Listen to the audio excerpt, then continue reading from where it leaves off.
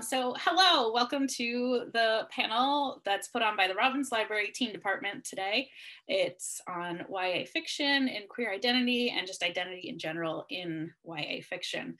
We have some wonderful authors that I will introduce to you soon, but we are about to get started, so let's just hit a couple things. One, it will be recorded, so anything in the chat will show up as well. This panel is a part of our Pride programming this month. Make sure to check out robbinslibrary.org/events for all our other wonderful Pride programming. There will be one more panel put on by the Teen Department, which is a local drag artist, Wynn Tran, who performs as Jaden Jameson. She is usually our Pride King, Pride Prom King. Unfortunately, we cannot host Pride Prom this year, but we hope to do it again next year, and we will have Jaden Jameson and Champagne back as our prom king and queen, but Wynn will be showing up to give us a wonderful talk. Check that out next week. And so let me introduce to you our wonderful panelists. We have Charlie Jane Anders, who has written fabulous Victories Greater Than Death. I'm so excited, it's beautiful, it's wonderful, it's gorgeous. We have Meg Elison, who wrote Find Layla, Finding Layla. Find Layla, right? Yep. I'm sorry, I keep thinking finding, but anyway. It's Nemo's fault. It is. Which is realistic fiction about just a lot of big, heavy feelings, but really good teen feelings. And then we have, last but not least at all, Darcie Little Badger, who wrote Elatsoe, and it's also beautiful. It's just so many beautiful books. I'm so excited. Thank you guys so much for doing this panel. I know it was sort of last minute and impulsive on my part, so thank you for participating. I'm so excited. If you would like to go around and do like a quick little summary of your book, please feel free. I'm very bad at summaries, so I did not myself. We will start, I think we will go in order when I give you big questions. We'll go Charlie, Darcie, Meg, if that's okay. Okay. Sure, works for me. Okay. I can fall on that sword. Yeah, so I'll just give a really quick, basically Victory is Greater Than Death. If you're like me and you ever just wish that aliens would come down out of the sky and take you away from this honestly disappointing planet that we're on, that's what Victory is Greater Than Death is about. It's about this teenage girl named Tina, who's known, I guess since her 12th birthday, that she's actually secretly an alien who was left on Earth as a baby, disguised as a human. And when she's old enough, when she's reached maturity, whatever that means, aliens are going to come and take her away, and she's going to return to her life as an alien superhero. And so she's just been waiting and waiting and waiting for this to happen. And then it does. And it turns out that actually being an alien superhero is a little more complicated than she expected. And nothing is quite what she was hoping it would be. And she's actually, it turns out to be really lucky that she has like a found family of kids from Earth who are there with her to kind of help her get through this.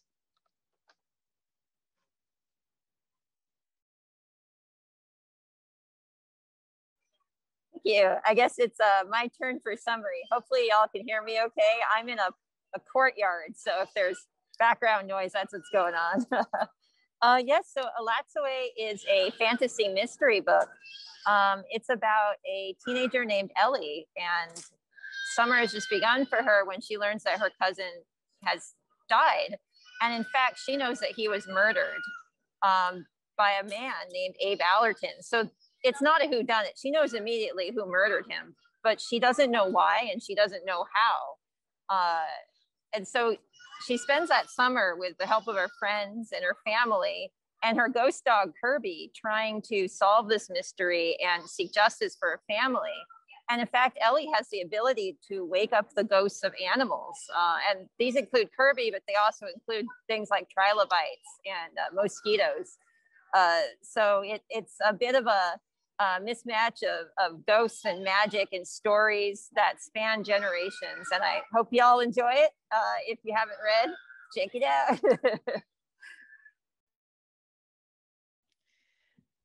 So Find Layla is the story of a 14-year-old girl experiencing extreme poverty in an urban environment in America. And it reflects on some of the difficulties of not only being poor, but working really hard to conceal how poor you are, and the kind of adulthood that comes early on kids who experience a life like that. And most of it is written from my own experience, although, not enough to hold up in court. It is in fact fiction. And it was really great to write it because I felt like it was a bunch of things I didn't have to carry anymore. And I sometimes get letters from people who are carrying something similar, and it's been great to connect with them because it is often an experience that makes you feel alone.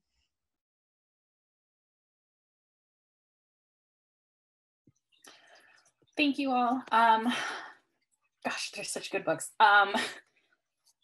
One last note to attendees, we do have a very short Q&A session at the end. Feel free to throw your questions into the box and we will get to them at the end. If there's anything particularly brilliant that I didn't think of, I am going to steal the question and pretend it was my own. Let's start, I suppose. I do have a very hard-hitting question for you all to start with, so I hope you're ready. This is my favorite question. Is a hot dog a sandwich? I would say yeah. I mean, I don't know. I would say yeah, for sure. Definitely. I was just doing my Portuguese class and I found out that in Brazilian Portuguese, the word for like cookies that are American style cookies is cookies. Which I was like, why would you say biscoitos? And she was like, no, we say biscoitos for Brazilian cookies, but for American cookies, we say cookies. I was like, that's so confusing. Anyway. No, I love that. Fact I learned an hour ago. Oh boy, so this is a tough one because I can honestly see both perspectives. Just from my own personal biases, if I hear the word sandwich shop, I don't think they sell hot dogs, so I want to say no. But if you give me a good argument for yes, I'm not going to turn it down. So personally, no, but okay, they could be anything. I'm going to come out and say yes, a hot dog is a sandwich, but a corn dog is a ravioli. Whoa, wait, what? Ravioli, but it's on a stick. You don't have raviolis on a stick. You could, like, there's no law. I mean, I guess. So anything between bread is a sandwich. Anything fully enveloped in a coating is a ravioli, like a Pop-Tart. I'm a ravioli. I can see. I'm going to say a corn dog is a scepter. Oh. An edible scepter. Okay. Does that make like kebabs a scepter too? Because those are sharper too. Yeah, I think possibly either a scepter or a weapon, depending on if it's a metal skewer. Okay. It could be like a, anyway, these are really, really intense philosophical questions that we're dealing with. Had to start hard. Okay.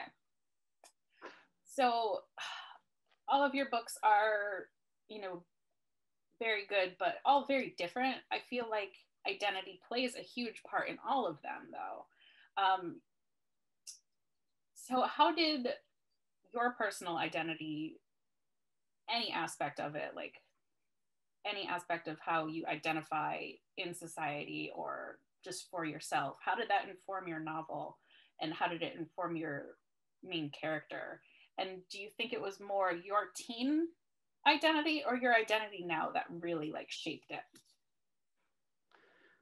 Wow, and I'm going to answer this one first. Okay, yeah, so I mean, there's a whole kind of stew of identity in Victory's Greater Than Death. It's like, obviously, like I said, it kind of comes out of my teenage like wish that somebody would just come and take me away from this freaking planet, and like the alienation I felt as a kid and especially as a teenager, and like having a learning disability.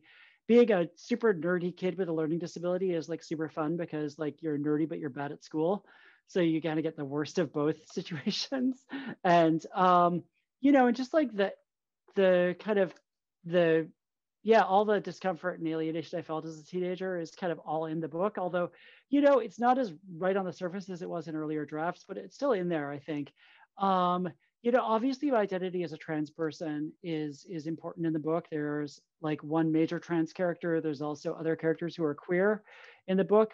Pretty much all the humans in the book are either canonically queer or kind of like, their queerness is kind of implicit, I feel like. And this was a thing that, it's so funny. Like when I started working on this book in 2016, I was like, oh, is this going to get me in trouble?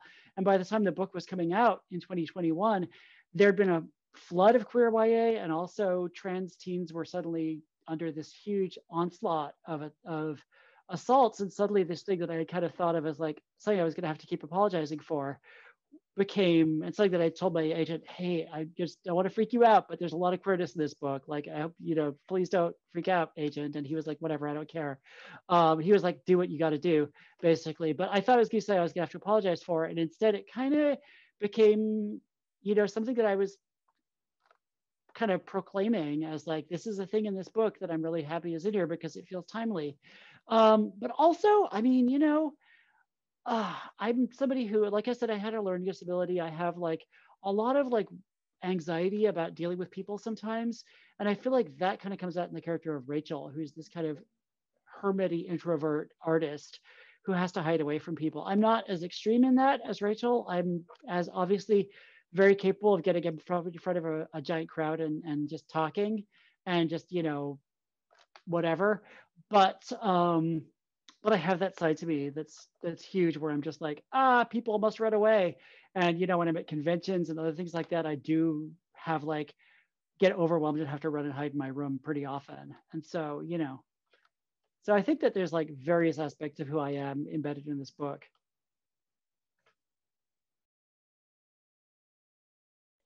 Yeah, that was a really beautiful answer. Tough one to follow. No, I'm just kidding. Yeah, that's the thing with being on a panel with amazing people, is you're always like get engrossed in the answers, and they're like, oh man, it's my turn.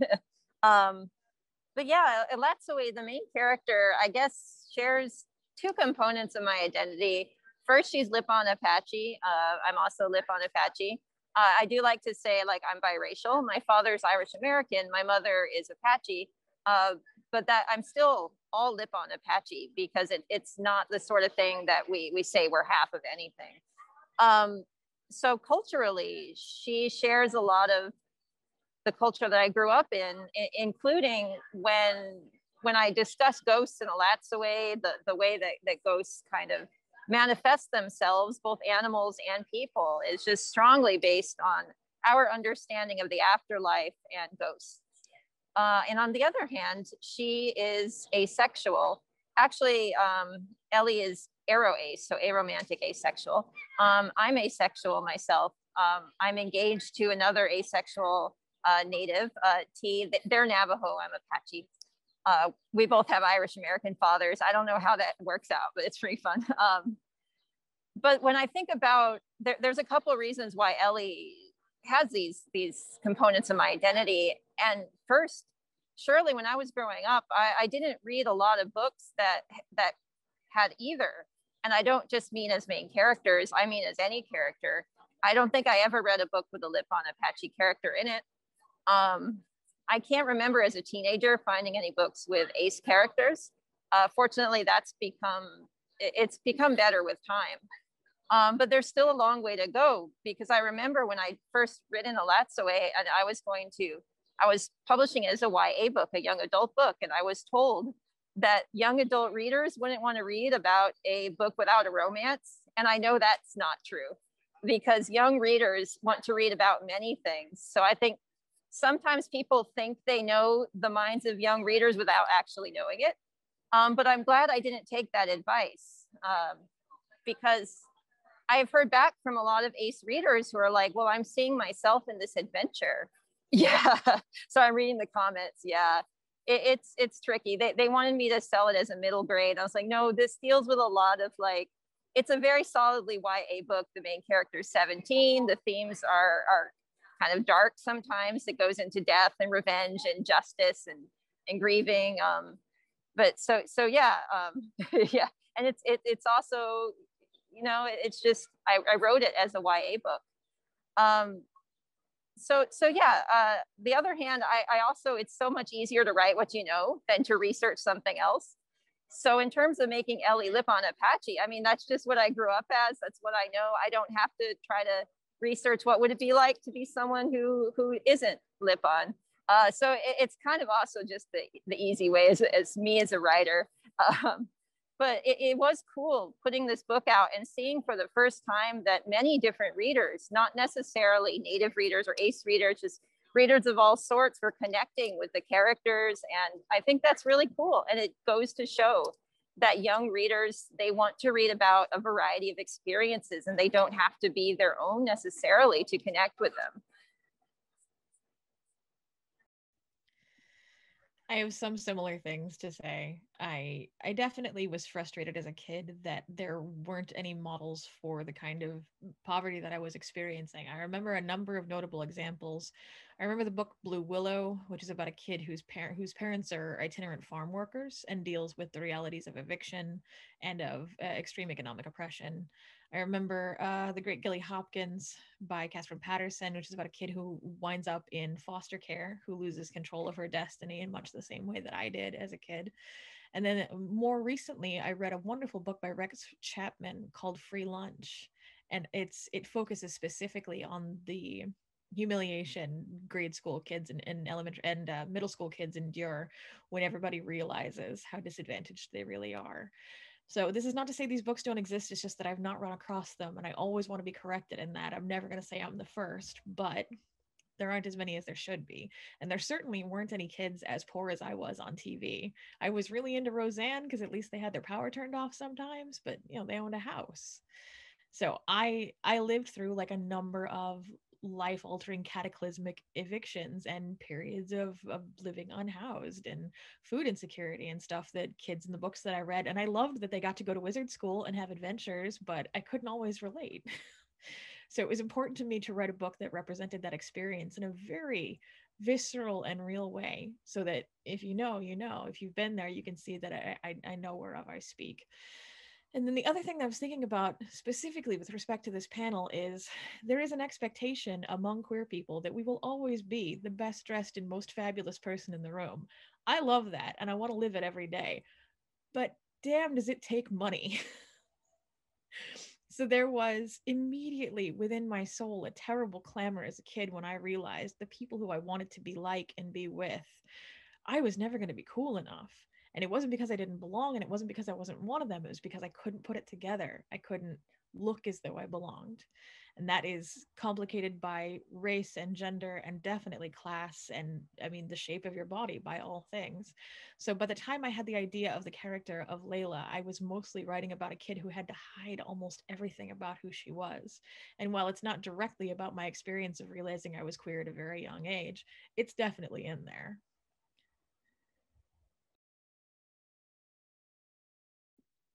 I didn't even really think about, having to try and present as queer while being very, very poor. Like, that is such an interesting thing to think about. Well, you all sort of touched on my second question, and I guess that's sort of the hazard of getting very smart people on a panel together.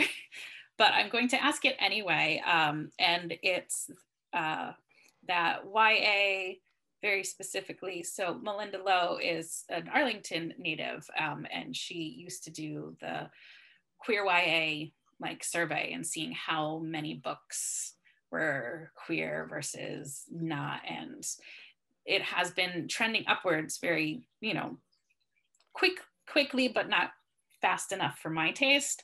But we are getting more and more. But especially like you were talking about, Charlie Jane, you were like saying that when you were writing it in 2016, you were worried that maybe it would have more pushback, but now in 2021, it's sort of, I'm sure you might still get pushback, but like there's more books to even like hold up with your book that have queer and trans protagonists and, even aliens representing it.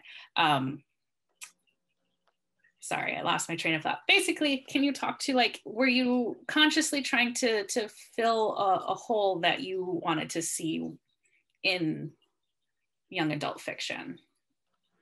Yeah, I mean, it's complicated. Obviously, I mean, I think it's definitely true that in terms of trans people writing YA about trans characters, there's been just like a huge explosion in the last couple of years, similar to what there's been in science fiction, actually, in adult science fiction and fantasy. Um, I wrote a thing for Teen Vogue back at the start of the year where I was like, here's some books coming out this year, YA books from trans and non-binary authors with trans and non-binary characters, and there were too many books for me to include in that article. I had to kind of pick and choose a little bit because that was such a, there was so much, and I had a word count limit, and so that was really exciting. But if you look at the American Library Association, I guess, does a list of banned and challenged books every year, books that are banned and challenged, and it used to be kind of 1984 or some other books that are kind of, or Brave New World or whatever. And if you look at the last like several years, it's all books for kids and teenagers about trans people. It's people like Alex Gino and other authors like that. Like the books that are most banned and challenged now are books for kids about transness. That is the thing that they are going after the hardest right now. So it's a fraught time, and I think it's on all of us to kind of really support that kind of writing.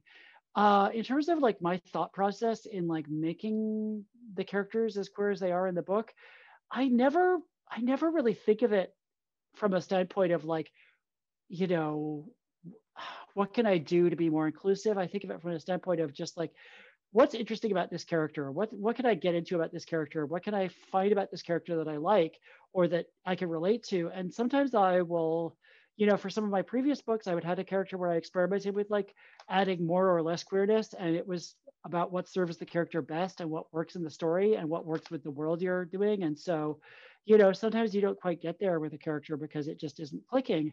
And I can go into that more if you all want. But with Victory is Greater Than Death, it just, for various reasons, that every time I was creating a character, they just started getting more queer in my mind. And like having Elsa, this sort of travesti trans character from Brazil, she just kind of took on a life of her own, and it was just so fun to write her. And like other characters, like one of the things that really helped me to get into my protagonist Tina is like early on she says to someone casually, yeah, my sexual orientation is that I'm really picky. And like I felt like that was such a teeny thing to say, that she doesn't identify as like bi or pan, she identifies as picky. Like she's not ace or arrow, she has a hard time finding people that she's into, and they can be any gender, but she's really picky.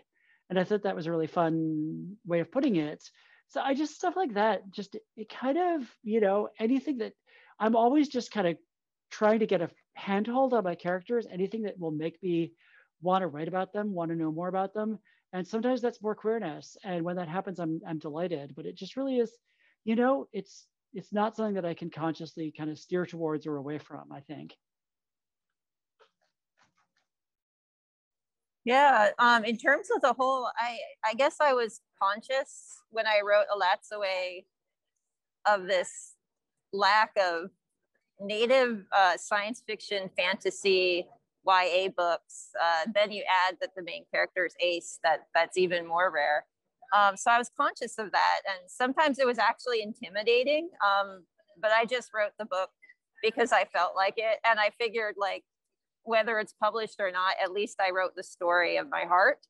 And when it was published, that was just really cool. What I am most really happy with, though, is just the reception from readers, because for me, that's what's most important. So I don't know if I'll ever like get a multi-million-dollar deal off of writing about Ace natives, but I certainly have already connected with readers, which is like, as a writer, I think for most of us, that's what really is important. I would definitely say that in my case, it was an intentional choice. Throughout my career, my modus operandi has been to think, what's the book you really wish you were reading right now? And can you find that? No. Do you have to write it now? Yes. So everything that I have written has arisen out of a desire for that book to exist, for me personally, but also for people other than me. Someone actually just said something in the chat, which brought it to me very simply, and it's, there is someone out there who needs to read a book about a person like the character you're creating. They need it badly. They need it to become themselves. They need it to live. I've found those books. I have found the books that I have needed to live. And it's been the thrill of my life, better by far than getting a royalty check, but don't tell my publisher I said that, to hear from people who say that my book helped them in some way to accept themselves or to accept someone close to them and to understand and experience. I mean, that's what novels are for. They're for empathy. So it's been the greatest gift to know that that can happen and does sometimes happen because of the hallucinations I put down on a page. Just like tearing up over here, but that was wonderful.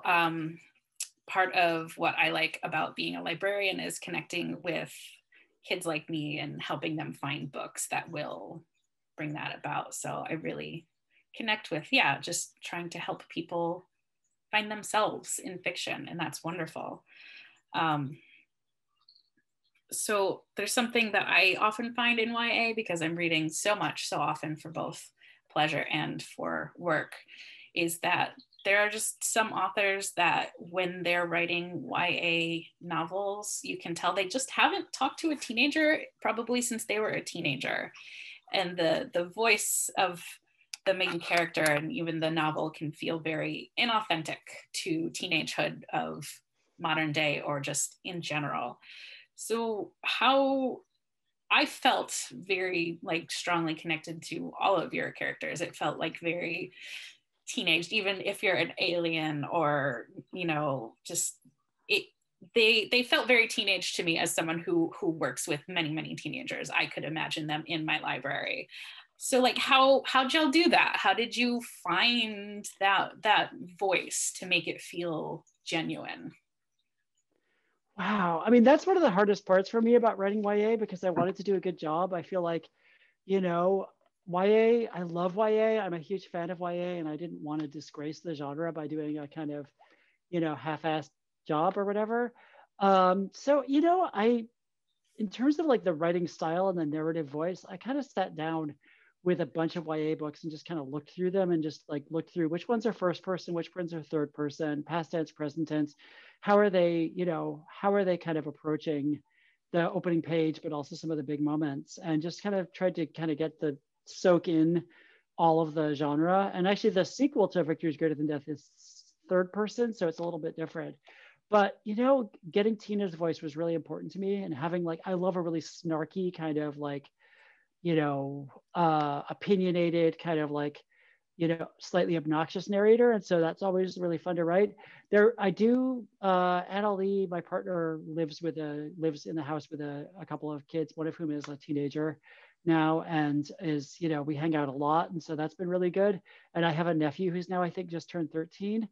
But, you know, mostly I just try to like, you know, pay attention to the kids around me. And also the thing I think that people often don't understand about teenagers, I think, is that teenagers can be very serious. They can be very almost solemn. They can be very kind of like, you know, and I think that one of the failure modes of adults writing teenagers is that they have to just be sarcastic all the time, or that they just have to be like, nothing matters, I don't care about anything. And like when I was a teenager, the teenagers I know now often are just like heartbreakingly serious in a way that adults maybe would have like some defense mechanism around. Like, I'm not going to actually say what I'm really thinking or feeling, because like, but teenagers sometimes will just, you know, especially with each other, they will just put it out there, and they will be real, and they will actually, you know, share their thoughts and feelings in a way, and be kind of like very serious. And I find that, you know, really amazing and awesome. And I wish that more adults were like that. So I don't know. That's all I got. Yeah, I was just thinking that when I was a teenager, I didn't talk to teenagers because so my family moved a lot. And when I was 12, we moved from Iowa to Vermont. And that's kind of when I lost friends. So throughout my teenage years, throughout middle school and high school, I didn't have any friends. So I genuinely was like selectively mute at school. I didn't talk to my peers for my entire teenage years. So that gave me a kind of interesting, I never really grew up socializing with people my age until college. But then again, that's not uncommon. There are lots of people like me. There are lots of teenagers right now who are struggling with bullying, who might not have friends. And that was my experience. but of course, when I write now, trying to think of what the voice of my character should be, it makes it difficult because not only did I lack that kind of socialization when I was a teenager, now I am a no spring chicken. I'm in my 30s, so I'm not going to try to pretend like fellow kids and all that. So it helps writing things in alternate universes, like A Lat's Away and The Snake Falls to Earth, take place in a world similar to ours, but I don't have to worry too much about trying to remain current with certain like linguistic trends that might come and go in the matter of like a few years. On the other hand, I don't like patronize teenagers because like teenagers are like complex and intelligent, and just when I write a character, both teenage and adult, like I try to write people, and I'm not going to like, I don't know, think of age as some sort of like different species. Once 10 years younger than me, you must not be like me. No, of course not. We're all human. And yeah, just thinking about when I was young, that was a very like painful time for me, but it was also a time when I was thinking about philosophy of like life and just all these really grand and complex subjects. So yeah, if anything, like I don't know if my voice in terms of like language is always as current as it necessarily should be, but hopefully that respect I have for teenagers comes through. If there's any teenagers watching, I respect you. All right. I agree with everything said so far. I do think that there is a tendency for YA authors, especially the ones who primarily identify as the parents of teenagers, to make them into a caricature rather than a person, because parents experience the brunt of the worst part of that period. I get that, I do, but I'm a champion eavesdropper. It's how I write all of my dialogue. I love being where people are and listening to the way they talk and picking up their idiom and their specific dialect. And when I eavesdrop on teenagers, and I don't mean to say that I invade anybody's privacy, I only do this in public spaces, like I overhear them at a Starbucks or a library. But Charlie Jane and Darcie are both right. They are concerned with politics and cosmology and philosophy, and they are really trying to make sense of the universe. They are at times shockingly emotionally vulnerable with one another. Many of them have the tendencies of a much younger child when they are not sure how to handle their biggest feelings, when they're lonely or scared or grieving. And at other times, they'll be incredibly adult. They'll be pragmatic and they'll see the big picture and they'll see straight to the solution of something. And it is that mixture of childhood and adulthood and the god-awful stew of hormones that period in your life puts you through that makes them so interesting to listen to. But really the answer is listening. It is the only way to do it, and not to just the kid in your house who won't clean their room, but to all kinds of kids, and to figure out what the voice of a teenager is really like. I did fall a little bit into the trap of remembering what it was like when I was that age, and I got very good help. And this is something that I recommend to anybody who wants to be a writer. I have a writers group, and they were able to point out and say that kids don't use this word anymore. It doesn't mean what you think it means. Look it up in Urban Dictionary. Stop saying that. And it was great to get that kind of feedback and to put it to work. But I cannot recommend eavesdropping enough. Yes, I also want to know what the word was that you used. It was bitchin'. Aw, I gotta say that like I very much tried not to have current teen slang in my book, because I was like, it'll be dated by the time, like if I'm writing it and starting to write it in 2017 and it's published in 2021, it'll be dated by the time it comes out, and somebody might buy it like 3 years after it comes out and it'll be dated. But also I didn't want to be that like older person being like, yeah, I'm using all the latest lingo that the kids are using. And like, I felt like it was a minefield. So I was just like, I'm just going to like write, I'm just going to not have a lot of slang in the book and like have pop culture references, but not slang. That was like, I don't know. That's honestly one of the best ways to do it. Nothing really dates a YA book quite like just trying to use teen slang. And yeah, I have read many books where I'm like, oh, I can tell exactly what month of what year this book was being written in. There were all these kids and they just wouldn't stop dabbing. There was a particular book that I read, and I don't want to call out the author or anything, but the teenagers kept just making references to Yogi Bear, and it was supposed to be like modern day, and I was very taken out of the book. It was very strange. So yes, thank you for thinking about teenagers just a little bit. They really are great human beings. I've based my career around them, so I'm biased, but speaking of which, my last question before we get to the Q&A is a very self-indulgent one, but what role did libraries, or did you wish libraries had played in your own teenagehood? You know, I mean, gosh, I did spend a lot of time in the library when I was both a little kid and a teenager. Like my parents would just drop me off at the library and it'd be like, you know, I wouldn't even know how long they were gone. I was just like, oh yeah, okay, I live here now. This is great. You know, there's books, there's, you know, I'm not going to run out of stuff to read anytime soon. And so that was pretty much like, I have like all these memories of just basically just like hanging out at the library. And like, you know, that was like, it was really important to me. And like, I don't know, when I was a teenager, you know, I had all this assigned reading that was like this giant kind of like, so I would kind of cheat on the books I was supposed to be reading for school and just kind of go to the library and just like, ha ha ha, I'm going to read these other, and I don't know. There were books that I was just like obsessed with as a teenager that I would just like suck up at the library, like, you know, all of the, you know, these like fantasy series that I was obsessively reading. So I don't know.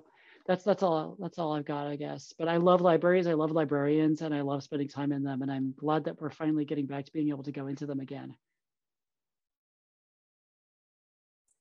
Yeah, I was thinking libraries from when I was a kid in elementary school up through high school and then like into college and obviously now. So they've always been one of my favorite places. Reading was really one of the sources of joy that I've always had, like growing up, since I learned how to read when I was very young. And I have to say, like in terms of my family, libraries were also important to my mother, who grew up in McAllen, Texas. Her father actually worked at a Goodyear store. She had, you know, before he passed away, she had many siblings, and the library was the one safe place they could go because it was quite dangerous where they lived. So they would go to this library and my mother would sneak out into the sci-fi fantasy section. And not only is that where she really learned English and cultivated that language skill, it's also where she learned to have this love for sci-fi and fantasy that was passed on to me. And now I write the stuff. So really libraries like in generation to generation have been so important to me and to my mother, like just growing up. So yeah, I just thank you for all that you do as a librarian. I also grew up in libraries. It is difficult to overstate how useful a library is to the poorest people in a community. There is so much access and so many resources that are available through public libraries that once you find out about, you just never stop using them, and it's the best thing. So I caught on to that at a very early age. My family was itinerant because my father was military, and then just because poverty is often itinerant. And everywhere I went, I knew that there would be a public library where I was authorized to exist without having any money, which is amazing if you can just hang out there and read books. And there's a bathroom and it's clean and it's safe and there's a water fountain. So I wrote into Layla the concept of where can I hide out during the day when I don't have anywhere to be, when I need to charge my phone, when there is no one in charge of me and no one who is friendly to my existence. And the answer to that is the library. And I am very proud to belong to and to support my local libraries now, and also to live with a partner whose job is in public libraries and to be supported by it in turn. Cannot say enough good things about that. Also, everybody thinks it's adorable when they say, well, what do you do? And I say, I'm a writer. And they say, well, what does your partner do? And I say, he's a librarian. And they're like, aw.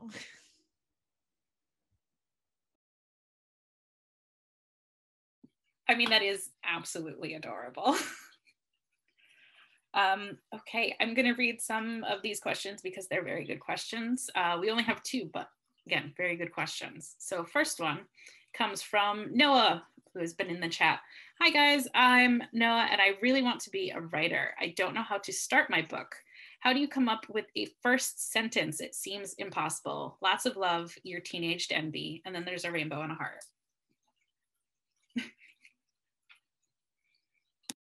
Sorry, I'm just muted. Yeah, I mean, you know, getting started is really hard, and opening sentences are often, it's just like you're staring at like a blank document or a blank screen or whatever, and it's, or a blank piece of paper, and just like getting into it is really hard. And, you know, I mean, sometimes I just pretend that I'm telling a story to a friend, and I'm like, you know, gosh, I was just minding my own business and this thing fell out of the sky on top of me. Or, you know, I was just, gosh, you know, I like just trying to kind of start at the beginning, I guess. And like, you know, when I'm writing, I always know that the first draft is going to be kind of rough around the edges. I'm going to be just kind of putting down some stuff, and I'm going to be figuring out, like, even if I kind of know what the story is in advance, I'm going to be figuring it out as I go a lot. And so it's going to just be a process of, you know, it's, the first draft is going to be kind of a rough draft. It's going to be kind of rough around the edges.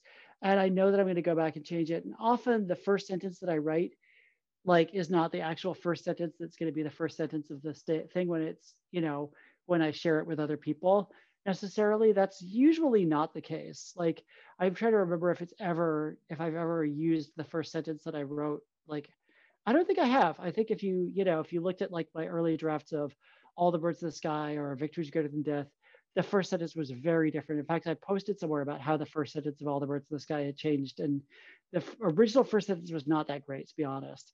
I feel like the thing that a first sentence has to do for me personally as the writer is make me want to know what the second sentence is.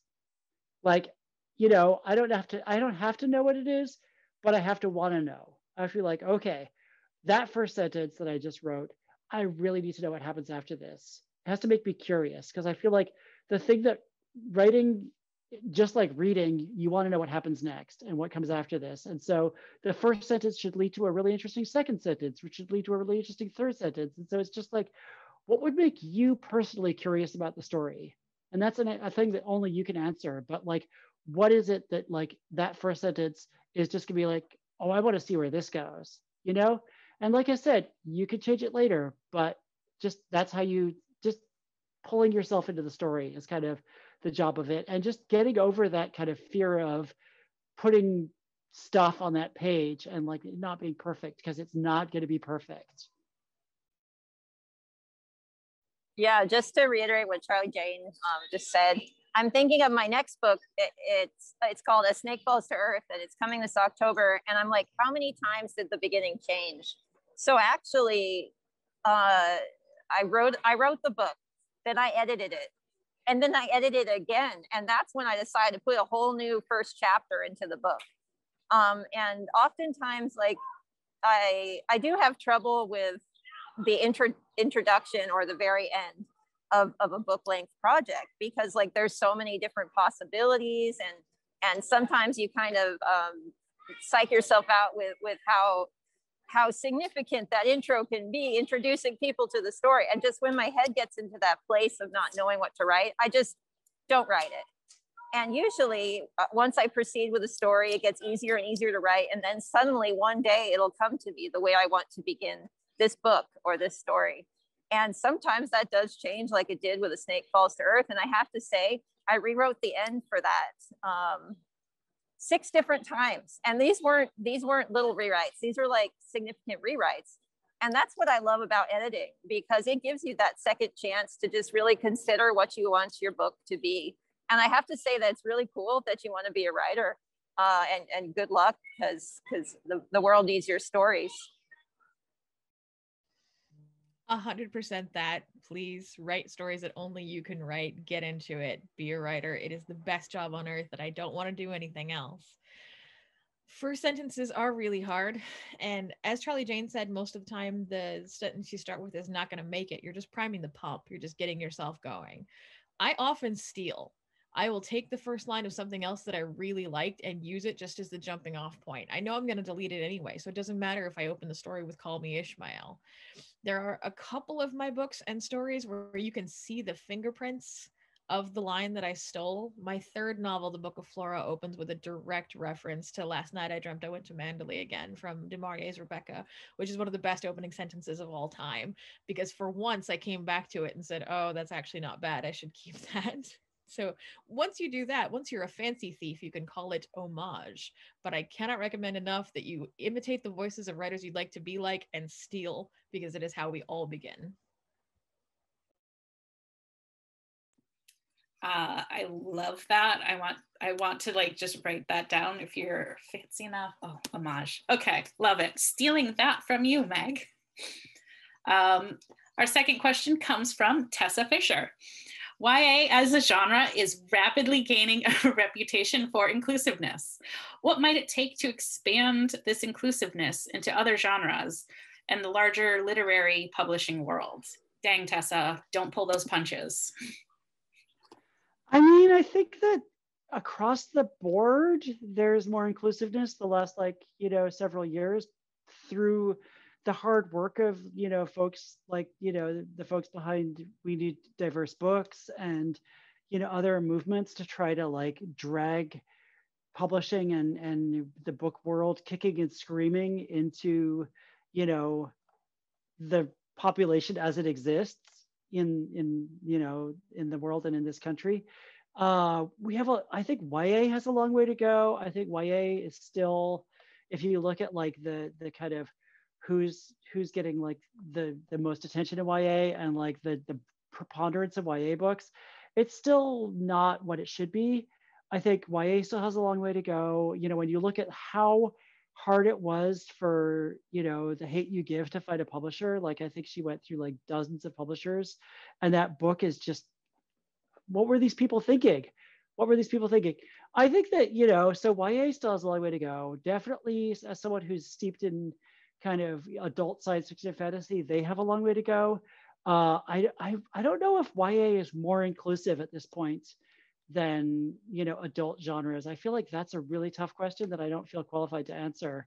I think that neither YA nor adult genres are diverse enough or inclusive enough, and I think that unfortunately, it really has to happen more behind the scenes.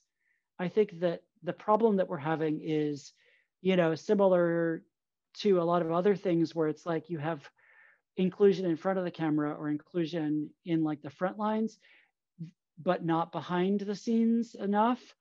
I think that, publishing is still extremely white, extremely cis, extremely het, extremely kind of, middle class, extremely probably there's I don't even know. I don't want to get, but publishing, I love many of the people who work in publishing. I would say most people who work in publishing are among my favorite people because they love books and they are such beautiful, creative people who just are pouring their hearts into making great books happen.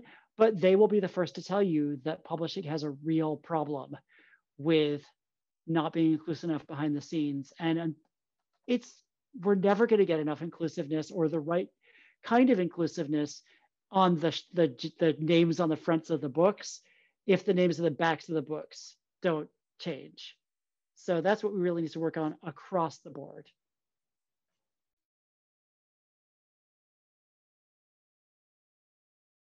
Yeah, I just gotta say I agree. And I'm a big horror fan. I read a lot of horror, I watch a lot of horror, and there is a lot of room for improvement in that genre in particular.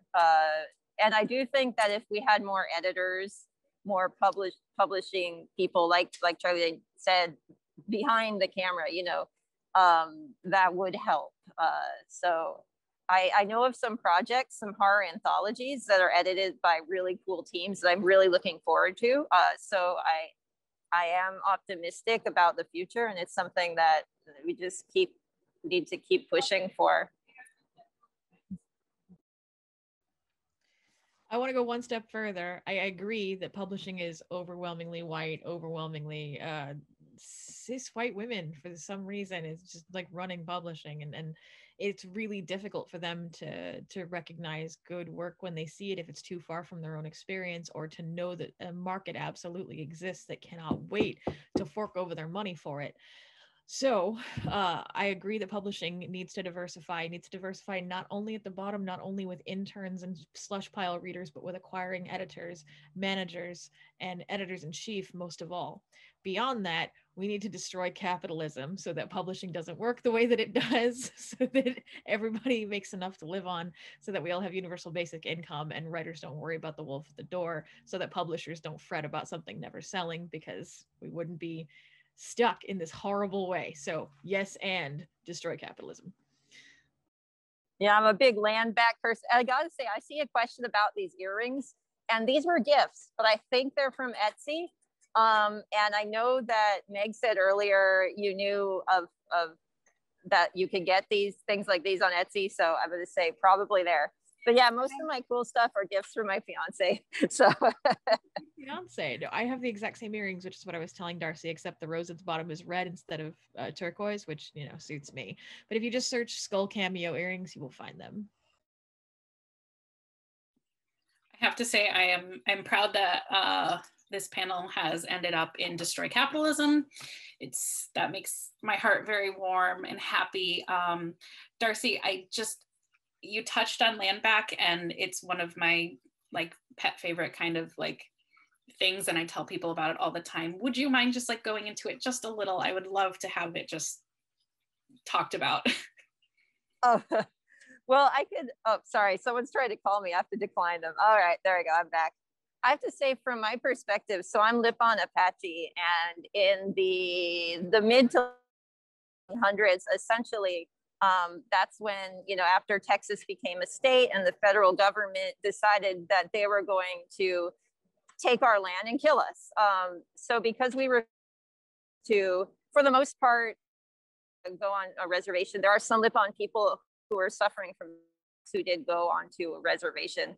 But most of them, my ancestors in particular, resisted, and we were subject to massacres from both the United States and Mexico. And what we end up now is that we have our homeland is we're struggling. I know my mother, just for the first time in her entire life, she's 65. She finally has land in Texas, and it took her entire life just to be able to live without renting the land of our people. And so the Lipan Apache people, we're currently in a battle to receive more recognition, to receive more resources. But what we really need right now is our land, because this is our homeland, and we should not have to rent it from our colonizers. So that's what I mean when I mean land back. I mean that for Indigenous people, it is so important that we are connected to our land. And right now, too many of us are still suffering from that period of colonization. So it's very personal, and actually I get into it in my second book. Oh, my fiance's here. Does everyone want to see? Come, say hi to the people, T. Yes. Hi, Cheers. T. All right. All right. But yeah, I could go on, but yeah, I do. So yeah, help the Lipan people. We need support now. I know we went through a very tough period during the pandemic, so that was something that I was really involved with, trying to get resources to our people that would keep us safe, and there was a lot of suffering, and so yeah, it's ongoing. That period of colonization, its terrible impacts have not ended. They're still impacting us today. So sorry to take this in a completely different non-YA direction, but yes, no, I literally asked to me. To do it. Thank you so much for indulging me there. I wanted to touch on that more. I guess we are going to wrap up. If you all wouldn't mind saying where we could find you on the internet, if you have anything you'd want to plug besides your book, or also your book, and if you want to say anything to the teens watching, please do. Yeah, please keep writing, please keep reading, and like dreaming of different, better worlds, and like help us to destroy capitalism. I'm on Twitter at Charlie Jane. My website is charliejane.com. I have another book coming out in August, because why, I don't know. I have a book coming out in August called Never Say You Can't Survive, How to Get Through Hard Times by Making Up Stories. And it's, writing advice. So if y'all want more advice about writing, there's a whole book of it coming out in August. And then in November, I've got a short story collection coming out called Even Greater Mistakes. And then the second book in the trilogy of Victories Greater Than Death comes out in next April. You're not busy at all or anything.